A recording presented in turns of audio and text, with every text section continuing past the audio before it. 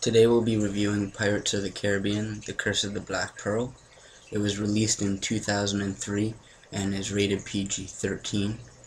It is a rather long movie, it's over 2 hours. It's very good though. So the movie summary, blacksmith Will Turner teams up with eccentric pirate captain Jack Sparrow to save his love, the governor's daughter, from Jack's former pirate allies who are now undead. So really, truthfully, the Black Pearl crew are zombie pirates. Those are, of course, the best type of pirates. The fact that they have quotations around captain, I don't really agree with. Jack Sparrow is definitely a captain. Regardless, he, at the very beginning, comes in on the very tip top of the mast in the crow's nest there, but still captaining a ship. He did used to captain the Black Pearl. So in this movie we have Johnny Depp playing Captain Jack Sparrow. There's Jeffrey Rush playing Barbossa, the rival pirate captain. Orlando Bloom is Will Turner, the son of a blacksmith who was rescued by Elizabeth Swann, played by Keira Knightley.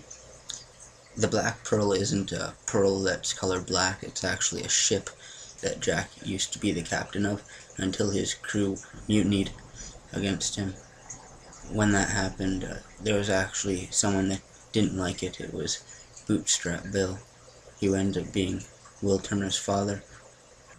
So Elizabeth Swann was wearing the gold medallion that she had taken from Will Turner when he was a child, and she then is proposed to by the Commodore, and I'm not sure if it was fake or not, but it looked rather ridiculous. She has a little fainting spell, and she tumbles over the wall into the water below, very narrowly avoiding the rocks. When the medallion hits the water, there is like a shockwave that's sent out. When that shockwave goes out, that's what signals the Black Pearl and kind of draws out Barbossa and his pirate crew and draws them to the port where Jack Sparrow is and Elizabeth Swann and William Turner, and that's how the story begins. When Barbossa's crew from the Black Pearl gets into the area, they do go after Elizabeth. The reason being is because that's where the medallion is, and that's what they're needing to break the curse. So they ransack into her house. When asked her name, she says Elizabeth Turner, which she thinks might be good. She may believe she's being taken for the fact that she's being the governor's daughter. So saying Elizabeth Turner may have been a smart idea to her. In fact, they're looking for Bootstrap Bill's son, or lineage. They need his blood, and that's why they actually take Elizabeth Swann capture, because she says she's Elizabeth Turner. So honesty would have been the best policy. It's what we learned from this movie. Due to Elizabeth invoking parley, which is in the pirate code, I guess, means they can't be harmed until they speak with the captain of the ship. So Elizabeth has bought her safety until she is to see Barbossa. So she ends up getting taken aboard the ship, and that's why Jack Sparrow and Will Turner team up, as unlikely as that is, especially since we had just seen that sword fight in the previous scene. So Will Turner and Jack Sparrow team up, Will Turner saying, "I will die for her," indicating, or meaning Elizabeth Swann, he will die for her. So Jack Sparrow and Will Turner go to Tortuga to look for a crew, and they want to take the Black Pearl from Barbossa because it was Captain Jack's ship, and then they mutinied and marooned him on an island. There were 182 pieces of this Aztec gold. I guess it was Cortez's gold. The gold was cursed, so to repay the full debt, all the pieces must be returned. When hearing this, Elizabeth does give the gold over to Barbossa, which is the only leverage she had, so not a smart choice. So Barbossa has Elizabeth Swann on the Black Pearl, and he thinks that she's the ticket to getting out of this eternal hell, because of her being a Turner with the gold. So when Barbossa does try to return the gold to the chest and repay the debt with a bit of Elizabeth Turner blood, it does not work due to the fact that she's Elizabeth Swann, and they do have to have the blood of a Turner. So then that's when they realize she's a fake. Will Turner has learned that Bootstrap Bill was his father, and he actually disagreed with the mutiny that occurred on Jack Sparrow, and for that he was made to walk the plank from Barbossa. Elizabeth Swann and Jack Sparrow are both set free, but they didn't choose a time and place, so they're set free in the middle of the ocean next to the island that Jack had previously been marooned on. He has a story how he escaped from this island, where he's taking 2 sea turtles and tying them together and then riding them to freedom. Because it's the same island that Elizabeth Swann and Jack are now on, Elizabeth expects him to be able to do something to get them right off the island, and that's the time Jack is finally honest and says island that it was used by rum runners back in the day. So he bartered with them when they appeared. So he had only been on the island for about 3 days. They have a good night, lots of rum is consumed. It looks like Jack might even get a chance to get inside the corset, but then she friend zones him. He passes out, and when he wakes up she is burning and has burned most of the rum and everything else that was delightful on this island. She says she's doing it for the flame, and that the signal was, I believe, something like over 1,000 feet high, which I don't know what they measured with back in the day. I'm pretty sure it's inaccurate though, 1,000 feet high. It does work though, and the Navy does find her and Jack.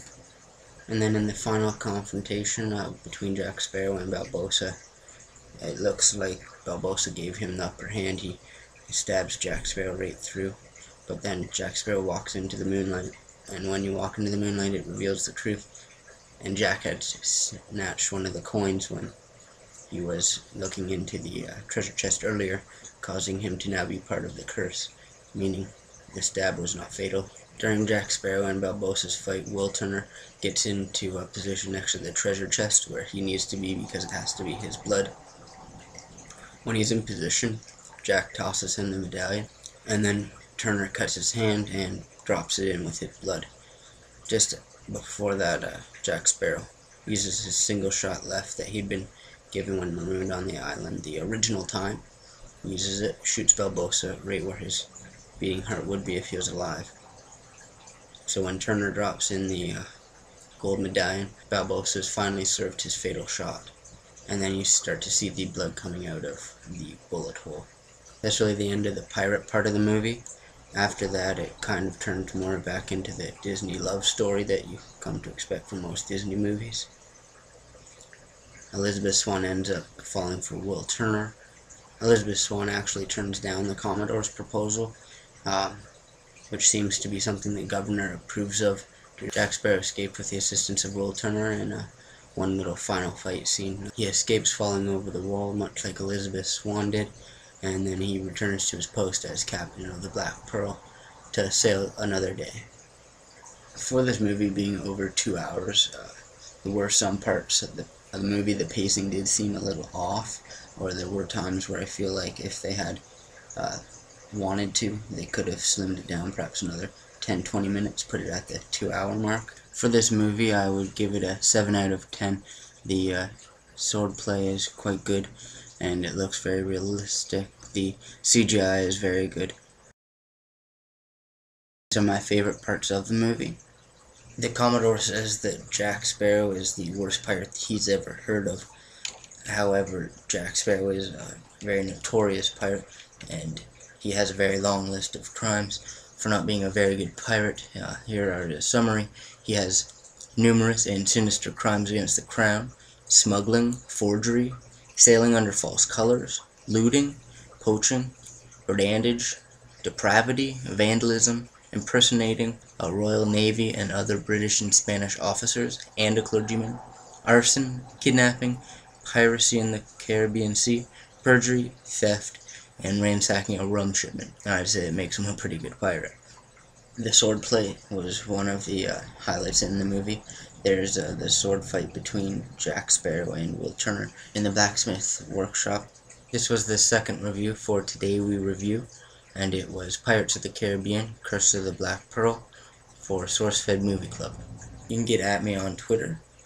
It's at MadLFan, or you use hashtag Today We Review. I'll be sure to look at them.